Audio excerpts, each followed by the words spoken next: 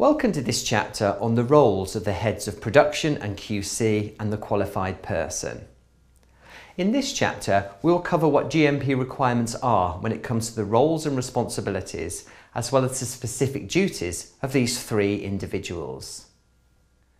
The main chapter of EU GMP that covers people is Chapter 2 on personnel. This is attached at the attachment section if you would like to refer to it.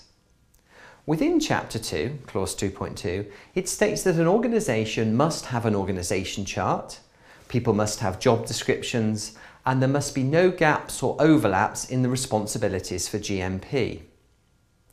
It also states at Clause 2.1 that an organisation must have an adequate number of suitably trained and experienced personnel, with no individual excessively overloaded with responsibilities that can have a negative impact on product quality.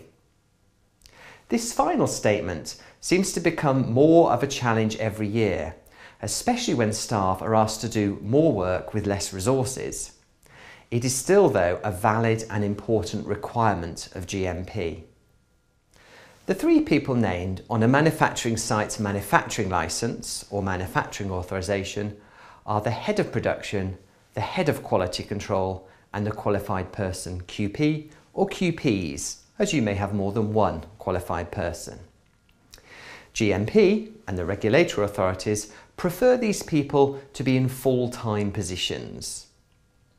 The head of production and the head of quality control cannot be the same person, as Article 11 of the GMP Directive makes it a legal requirement that quality control is independent of production. Within GMP, the duties of all these individuals are described.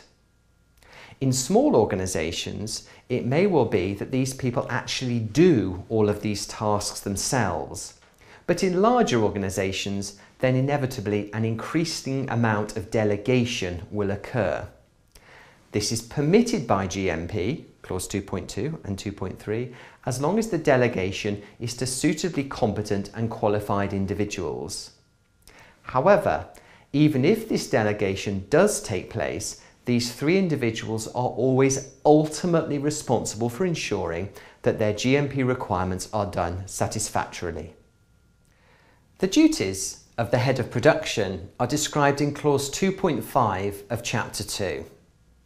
These are as follows: to ensure that products are produced and stored according to the appropriate documentation in order to obtain the required quality, to approve the instructions related to production operations and to ensure their strict implementation, to ensure that the production records are evaluated and signed by an authorised person before they are sent to the Quality Control Department, to check the maintenance of his department, premises and equipment, to ensure that the appropriate validations are done, and to ensure that the required initial and continuing training of his departmental personnel is carried out and adapted according to need.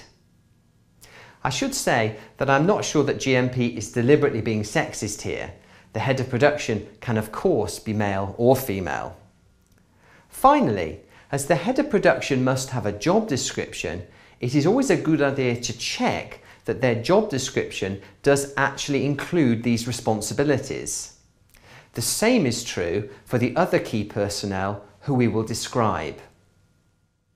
The duties of the head of quality control are described in Clause 2.6 of Chapter 2.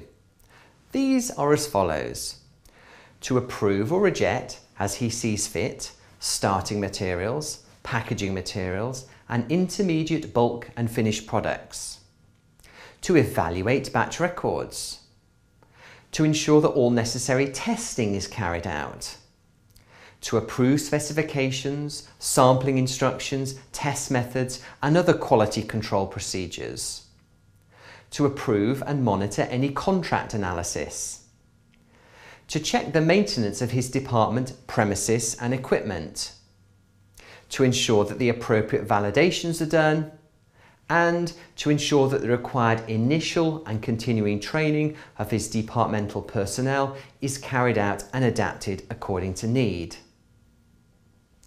Many of these tasks may not surprise you but some might. In GMP, it is the head of production and then the head of quality control who must evaluate batch records.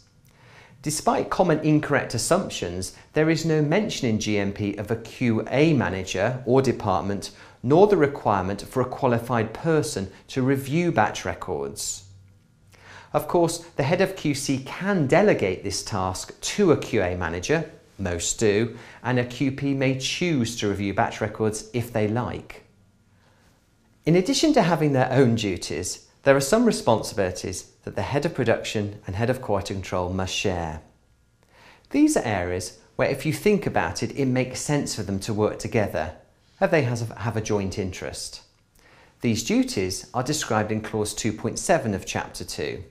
They are as follows: the authorization of written procedures and other documents, including amendments; the monitoring and control of the manufacturing environment; plant hygiene; process validation; training; the approval and monitoring of suppliers of materials; the approval and monitoring of contract manufacturers; the designation and monitoring of storage conditions for materials and product; the retention of records; the monitoring of compliance with the requirements of GMP, and the inspection, investigation and taking of samples in order to monitor factors which may affect product quality. Finally, the duties of the qualified person are described in two places. In the first instance, and written rather legally, the actual hard and fast duties are described in clause 2.4 of chapter 2. They are summarised here. For medicinal products manufactured within the EU, a qualified person must ensure that each batch has been produced and tested or checked in accordance with the directives and the marketing authorization. There are actually two duties described here. Firstly, they must ensure that the batch has been made to EU GMP. And secondly, that the batch has been made according to the conditions described in the product license. If they are satisfied with these two, then the QP will then undertake their third duty, which is certify in a register or equivalent document, as operations are carried out and before any release, that each production batch satisfies this provision. This is what is commonly called batch certification. There is also an additional provision for imported products. For medicinal products manufactured outside the EU, a qualified person must ensure that each imported batch has undergone, in the importing country, the necessary testing. Finally, there is Annex 16 on certification by a qualified person and batch release. This can be seen in the attachment section of this presentation. Within this annex are listed the suggested routine duties of a qualified person. Please note this annex is currently being reviewed and is expected to be updated at the end of 2013 or 2014. So these requirements may change. The duties of a QP are summarised as: the batch and its manufacturing comply with the provisions of the marketing authorization. Manufacture has been carried out in accordance with GMP. The principal manufacturing and testing processes have been validated. Account has been taken of the actual production conditions and manufacturing records. Any deviations or planned changes in production or quality control have been authorised by the persons responsible in accordance with a defined system. Any changes requiring variation to the marketing or manufacturing authorisation have been notified to and authorised by the relevant authority. All the necessary checks and tests have been performed, including any additional sampling, inspection, tests or checks initiated because of deviations or planned changes. All necessary production and quality control documentation has been completed and endorsed by the staff authorised to do so. All audits have been carried out as required by the quality assurance system. The QP should in addition take into account any other factors which he is aware of relevant to the quality of the batch. Here you can see that there are a large number of areas where a QP must have assurance that the quality management system is working correctly. GMP does not state they have to physically do all of these tasks. They just need to ensure that they have been done correctly. There is also the need in any quality system to ensure that as well as assigning roles and responsibilities, people also have the authority to do their job. This is very important in GMP. So if the head of QC deems that a raw material does not meet specification, they need to have the authority to reject that material. If a qualified person deems that a batch of product does not meet GMP requirements, they must have the authority not to release the batch. These are examples of cases whereby individual decisions simply cannot be overruled by others. Their authority to do their job correctly depends on it. The importance of authority cascades to many other people within an organisation, and all personnel, in some way or other, need to have the authority to say yes or no.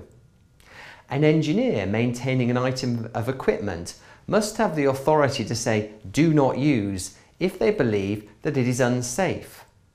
A supervisor must have the authority to stop someone working in the manufacturing area if they are unwell or if their health could be detrimental to the product. An individual who is not trained to do a job must have the authority to say no if they feel they are not trained sufficiently. So when we look at assigning roles and responsibilities to anyone, we also need to ensure that we give the right authority to the person so they can properly do their job. In the past few slides, we have highlighted the responsibilities of these three key personnel. We will actually go into more detail on the roles and responsibilities of the qualified person in our roles and professional duties of a QP module. For now, it can be seen that in very small organisations, then these individuals may physically do all of these tasks. However, as an organisation grows in size, then delegation of many of these tasks to other individuals is inevitable, and GMP allows for this. This is why it is so important in GMP that an organisation must have an organisation chart, people must have job descriptions, and there must be no gaps or overlaps in the responsibilities for GMP. Delegation is possible, but how this is done needs to be carefully defined. You can't just delegate one day because you can't be bothered. It must be thought through and done in advance. Hence the need for all personnel within an organisation to have job descriptions and responsibilities clearly defined. It is also likely that individuals will have included in their job descriptions additional tasks that are non-GMP related. For example, the head of production is also likely to have responsibilities such as, for example, meeting the planned production schedule, ensuring the safety of staff, performing staff reviews, attendance at various management meetings, and so on. Finally, as we said in the previous slide and the previous chapter, it is likely that these personnel, in fact all personnel, will also have non-GMP related roles added to their job description.